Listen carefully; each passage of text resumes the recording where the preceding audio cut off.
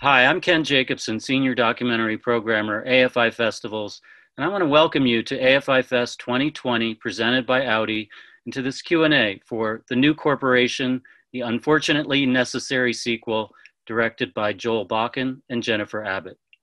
First, I want to thank our supporters of the festival, our presenting sponsor, Audi, our AFI members, of course, you, our audience. The New Corporation, the Unfortunately Necessary Sequel, had its world premiere just very recently at the Toronto International Film Festival, and we're thrilled to be presenting the US premiere of the film at AFI Fest. We're equally thrilled today to have with us the directors Jennifer Abbott and Joel Bakan. Joel Bakan teaches law at the University of British Columbia. His critically acclaimed book, The Corporation, was an international bestseller and inspired the award-winning documentary, The Corporation, which he wrote and co-created. Joel's sequel book, The New Corporation, How Good Corporations Are Bad for Democracy, good is in quotes, was recently released in North America. Jennifer Abbott is a Sundance Award-winning director who makes films about the most urgent issues of our time. She is co-director and editor of the 2003 documentary, The Corporation, and director of the new film, The Magnitude of All Things. Jennifer is a single mother of 3 living on the West Coast. Welcome, Joel and Jennifer. Thank you both for being here, and congratulations on the film. Thank you so much for having the film in your festival and for having us on today. Absolutely. So let's go back to the beginning, if we can, to Joel, to your earlier book, The Corporation, The Pathological Pursuit of Profit and Power, which came out in 2003, I believe, and the documentary, The Corporation. Yeah, the book and the film, clearly resonated with lots of people. What were some telling moments for you during that process that signaled, we've really touched a chord here. We're really on to something. Well, I think as the book and the film rolled out, what the main kind of insight that audiences seem to have and seem to take from it was this idea that corporations aren't somehow these things that are part of nature, that are fungible and can do anything they want, but that they are in fact legal institutions created by governments and imbued with certain characteristics, like personhood, for example. And the idea that the law actually requires, as part of their character, that corporations always and only pursue their own self-interest. So that regardless of how nice the CEO is or how good the images are that are put on our television screens and our computer screens, the fundamental reality is that legally and institutionally, a corporation has to prioritize its self-interest above social interest, above environmental interest. And I think that was a real insight for a lot of people who were watching this film and reading the book. Fast forwarding a bit from that time, when did you realize, there's been a change, a significant evolution in the corporation and in its psychopathic ways? And, we need to revisit this. That moment actually happened at 2 different times for Joel and I, interestingly. For myself, of course, I observed all of the problems that we explored in the first film just getting exponentially worse and worse with time, which was obviously very disheartening. But I wasn't actually really called to make the sequel the way Joel was earlier on, partly because I co-directed and edited the first film, and that was cut from 400 hours of footage. And, did I want to go back and wrestle another monster of a film like that to the ground? Not particularly. But for me, everything changed when Trump was elected. And it's not as if really that much changed instantly on a deep level, but rather the veil was taken down. There was no longer the pretense that corporations and government were acting independently.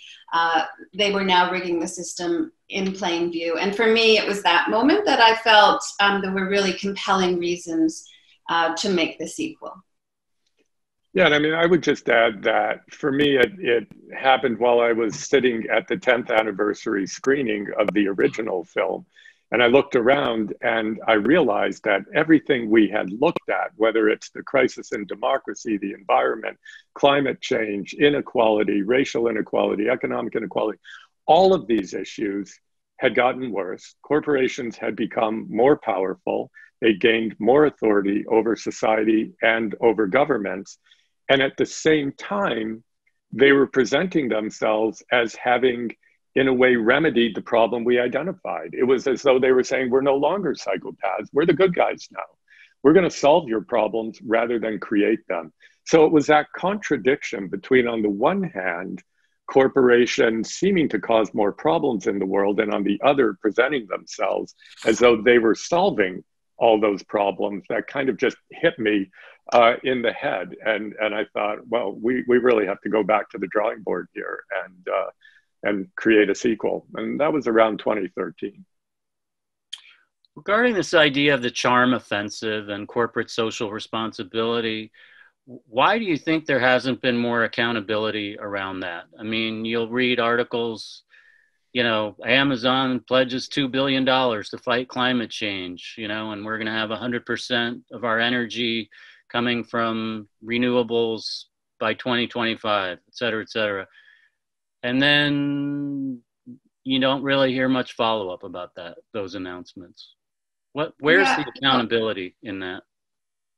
I think, you know, we can look at that historically because, you know, for the last 40 years with the rise of neoliberalism, there's been a very concerted effort for us to distrust government, to believe in markets. So I think there's like this huge ideological shift that we can see happening over the last several decades, which sort of predisposes ourselves not to question the actions of big corporations the way really we should be.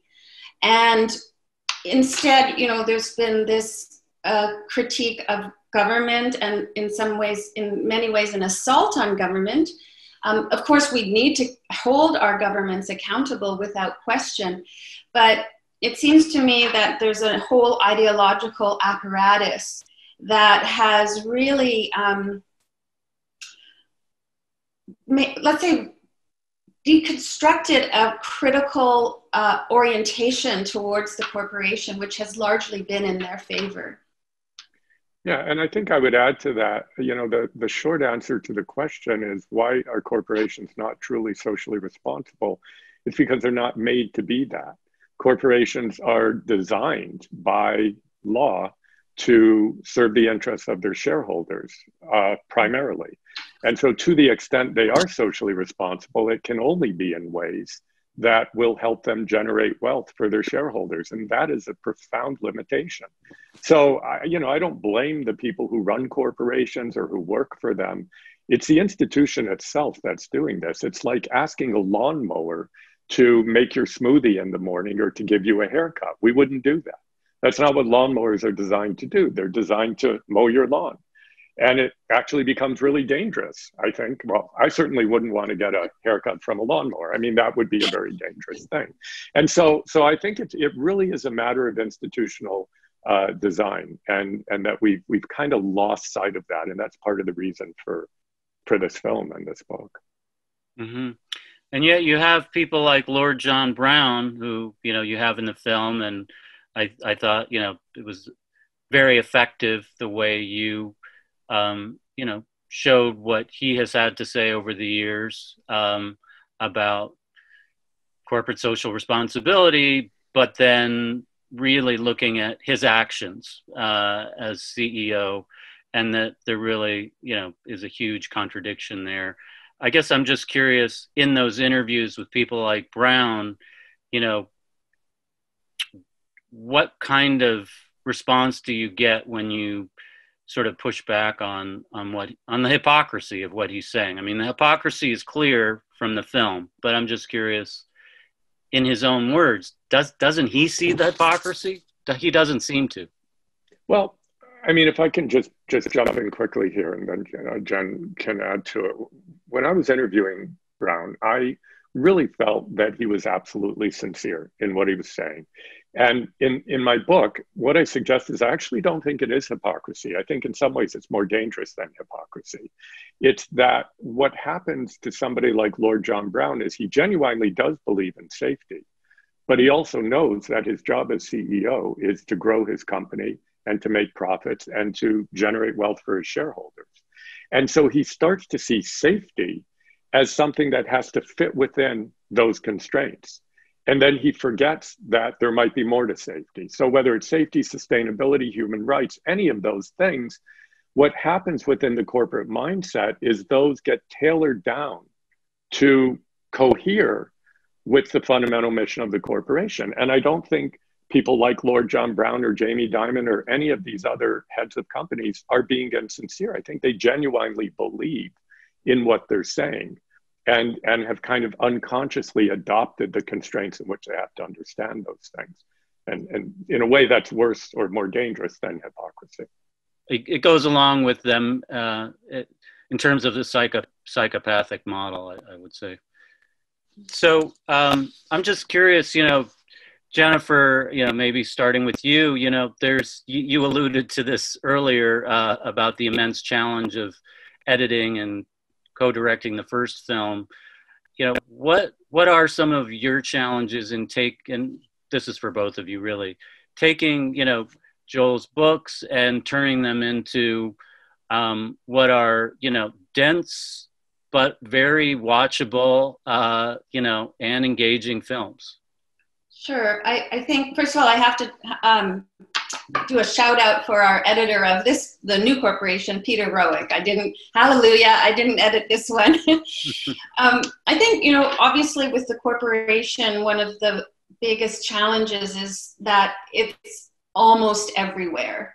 And that includes inside our bodies and outer space and, just infiltrating into every little crevice. And therefore it's very difficult to figure out what not to include. But for myself, I really specialize in essay documentaries. And I think another very big challenge of essay documentaries is they start with ideas, and you have to sort of find ways to cinematically represent those ideas through stories. And so I think was a huge challenge for both films, without question. And, for me, the biggest challenge always with a documentary is finding that narrative arc, both in terms of content, but also the emotional curve. And I really do create those emotional curves very similarly to how one might create them for a feature film, a feature narrative film. And it's always quite torturous and difficult to find that arc. And then once you do, then it becomes really fun, right? Like then it's almost, okay, now we can start playing with making this beautiful. And so I'll just cite that as, for me, the biggest challenge. Yeah, I agree with all of that. And added to that challenge was the fact that the world kept happening as we were making the film. So we'd finished the film and then COVID hit the shores of North America. We finished the film again, and then George Floyd was brutally killed by police. And each of those times we had to break the lock on the film, go back in and ask ourselves, how are these momentous events connected to our story, and how do we weave them into the film that we'd already thought we'd finished? So yeah, the usual narrative challenges of making a film about everything, but finding a realistic through line, emotional and story-wise, and then dealing with a world that just wouldn't stop happening. Yeah, that was actually going to be my next question, asking about how the coronavirus and the social unrest following George Floyd's murder, affected your production process and and also, you know, maybe more important, affected the very issues that you were grappling with in the film. You know, in what ways did those events maybe intensify the points that you were already making, and perhaps in what ways did they transform, you know, your thinking in it, if they did in any way? Well, they did, without question. And Joel and I both felt so strongly that we had to open up, you know, we had to break picture lock to include them. And it's not as if we were making a current events film. We wouldn't have done so unless there were like, these were momentous moments that, I mean, with the virus, of course, it laid bare the injustices of the system. And to not include that would have almost rendered the film irrelevant, you know, out of date before it was released. As well, very important point with the coronavirus is often neglected, I find, and very important for us to include the relationship between these emerging diseases and the destruction of nature and its link to corporate capitalism. So very important that we make that point in the film. And thirdly, on a more hopeful note, you know, it was a real model for the world to see how humans can come together in communities, support each other, be altruistic, and put the economy second to public health. So it was very, you know, we wanted to include that hopeful element that really challenges the neoliberal idea of who we are, simply consumers, me first, individualistic, competitive. And then, you know, with the uprising after George Floyd's brutal murder, of course, I can let Joel speak to that more, but you know, it was a challenge to the system. It was you know, it's the biggest social movement in the United States. I think people are saying ever, if I'm not mistaken, just in terms of sheer numbers. I might be mistaken there, but I think I've heard that now and then, and I kind of go, really, is that true? So it was so powerful and so effective and so on the side of justice to start to make these links between racism, slavery, colonialism, and capitalism. And so, of course, it provided a very authentically hopeful end to our film. And so that was essential as well. Anything to add to that, Joel? Yeah, I mean, I think it was important in particular. I agree with everything that Jen says. And it was important in particular with respect to the uprising after George Floyd's police killing. It was really important to identify how that linked to broader themes of economic injustice, how racial and economic injustice are totally intertwined. How in the United States and other countries as well, capital was originally produced as a result of slave labor, as a result of dispossession of indigenous people from their lands, as a result of exploitative work conditions for migrants. So in all of these different ways, the production of capital itself by corporations and banks historically was based on these institutionally racist structures. And that same money that was produced in the 1830s and the 1730s provided, in effect, the seed for modern day capital. There's never a sort of broken chain. So the money that's now in the hands of major US corporations or European corporations, Canadian, UK corporations, can't help but be linked back to those pools of capital that were created out of brutal systemic racist injustice. And that's part of how we try to deal with it in the film and the book. Yeah. Well, for people who may not be aware, you know, once you're picture locked to go back in and shoot more is a huge decision for any film team. You know, you are geared up to hit that finish line and have the resources to do that and the capacity to do it, and then to reopen the production and do that once, let alone twice, is a huge undertaking. So I have to say, you know, I just want to really commend you both and the whole team for doing that. And I totally agree that it wasn't just to update us on current events, but it was absolutely intrinsic to the film you were making. And I think, you know, the proof of that for me is I had seen an earlier cut without the George Floyd sequence. And when I saw the final version today with that sequence in it, it just worked so seamlessly. And there's a reason for that. It's because it simply deepened the themes and the analysis that was already there. So bravo. It's wonderful to hear that. I want to ask about big tech for a minute, you know, which is covered in the film. And it feels like we might be at kind of a tipping point with big tech and with people's relationship to it. You know, I mean, there's a lot of frustration simmering throughout the land about big tech. And yet they're very resilient. They're flush with cash. They have their hands deep in the pockets of our political system. And, you know, honestly, millions of us are dependent to one extent or another on the services that they're getting from big tech. Where do you think we are with this relationship? And do you see a fundamental shift coming anytime soon?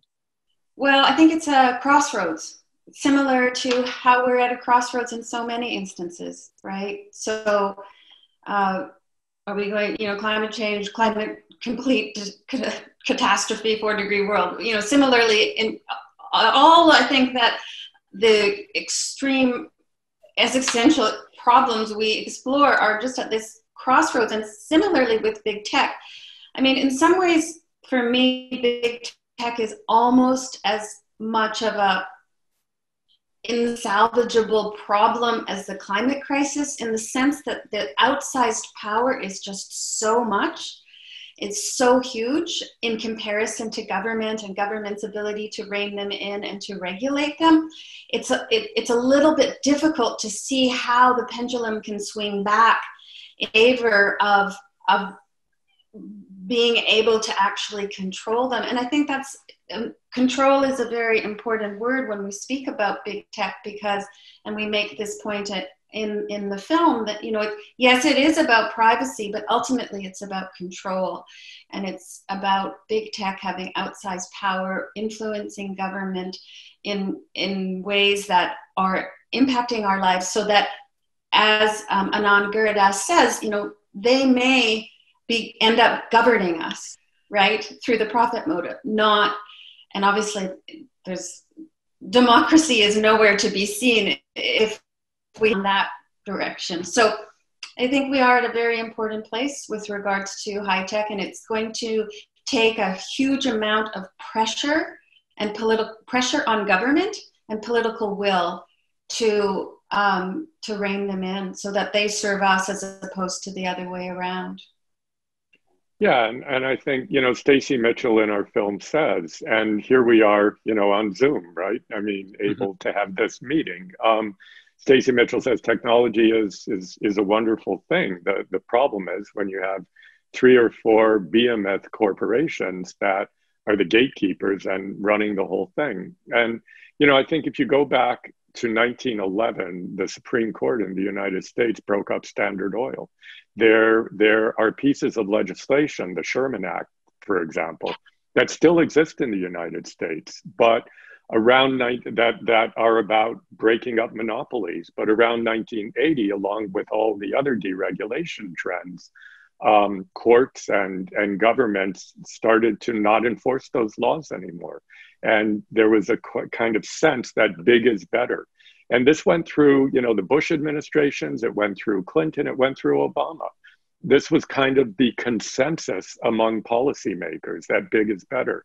And it was only in that environment that these big companies like Google, like Amazon, were able to become what they are and use their kind of network effects to get bigger and bigger and ultimately monopolize their sectors, and then start going beyond their sectors, like Amazon into grocery or Facebook into news or whatever it is, or Apple into health. So this is something, I mean, let's not forget, corporations are created by government, they're enabled by government, and they're regulated by government. It would be the easiest thing, technically, to simply break up Google in the same way that the Supreme Court broke up Standard Oil back in 1911. The question, as Jen pointed out, it's really about political will. And it's really about understanding that it's we, the people, who should be in charge. But we've kind of lost that understanding, and we see these as these huge things that we can't even challenge. Well, they're totally dependent on us. They're totally dependent on the governments that we elect, enabling them, creating them, and allowing them to do what they do. So I think that's a lesson that's part of what we're trying to show in this film, is that we need to re-energize democracy and make it work the way that it's supposed to work. So unfortunately, we're running short on time. I have many other questions I want to ask you, but I think by way of a final question, you know, you cover a lot of ground in the film, and very effectively, I would add. But if I could ask you to, you know, boil things down to maybe one cautionary note related to the new corporation, and perhaps one positive trend that you see, what would that, and you could relate that even to a prescriptive action that people can take to make a difference. Well, I suppose cautionary for me is what I was saying earlier, that we really are at a moment in time that is so important, it can't be overstated. You know, the upcoming election, obviously, which way it goes is going to determine a lot. But, you know, are we going to save ourselves from a 4-degree uninhabitable world?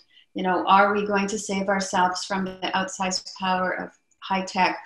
Are we going to increase the disparities between rich and poor? Or are we finally going to address those injustices that are sometimes based in race and gender and other things? So it's just such a critical, important moment in time. And that might make people lose hope.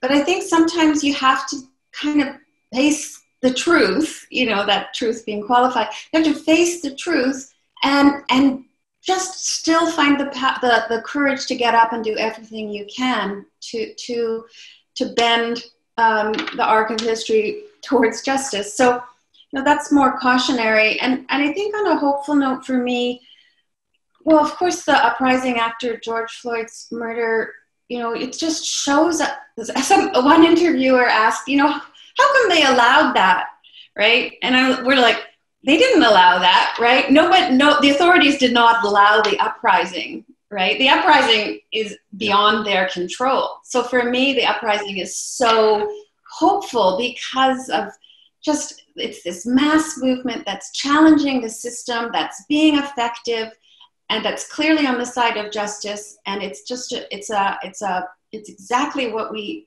needed right now to show us that, you know, all of these institutions are socially constructed, and therefore they can be reconstructed in a more just, compassionate way that hopefully will make a livable future. Yeah, I would say my cautionary note is that we need to understand that it's not a matter of sort of vilifying corporations, vilifying the people in corporations. It's a matter of understanding the limits of what corporations can do and being very skeptical, not cynical, but skeptical of their claims to be able to lead us to a more just or a better climate or socially or whatever. We have to understand that that's not what they do primarily. And so we have to look to other places for proper leadership on social and environmental and political issues. And I think that means within our current structure, that means our democratic institutions. And so we need to reclaim those democratic institutions. And I guess the hopeful note is that in many ways people are, and in many places people are.